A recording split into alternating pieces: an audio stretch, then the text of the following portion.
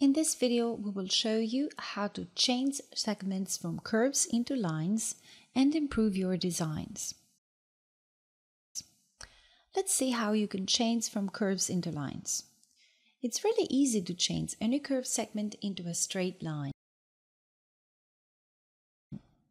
Right-click on the node at the beginning of a curve and use To Line option. The curve is now a straight line. You can also convert it into multiple lines if you select multiple nodes.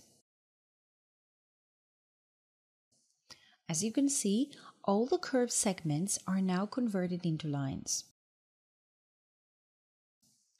Additionally, you can use To Line option directly onto the segment you choose.